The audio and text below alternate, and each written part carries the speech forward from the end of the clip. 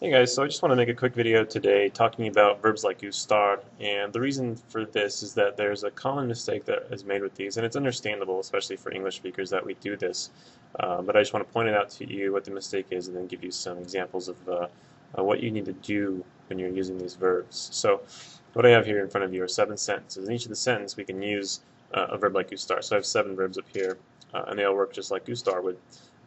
So what you need to do, each of these blanks is missing 2 words.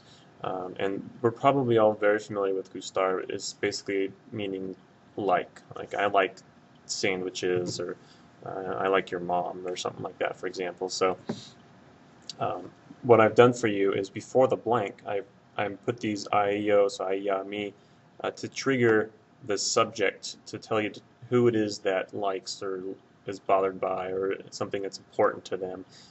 So you need to put that pronoun first, the me, te, le, nos, os, or lace, and then you're going to put the verb after it. And the verb that comes after it, remember that this verb over here, one of these 7 verbs, it needs to agree in number with the thing that comes after it. So I'm going to show you a common mistake. I'm going to type it right here for you so you can kind of see what it is I'm talking about. So ami, me.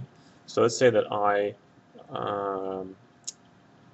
I'm interested in soap operas. So the verb is over here is interesar. So an often common mistake with this is a student will put something like,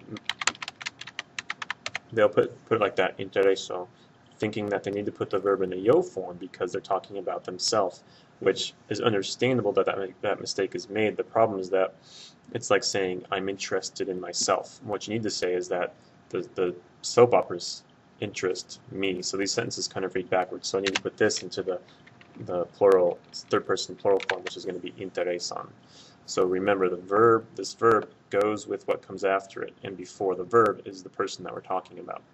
So let's say that you're lacking the money. I'm going to say a ti, te.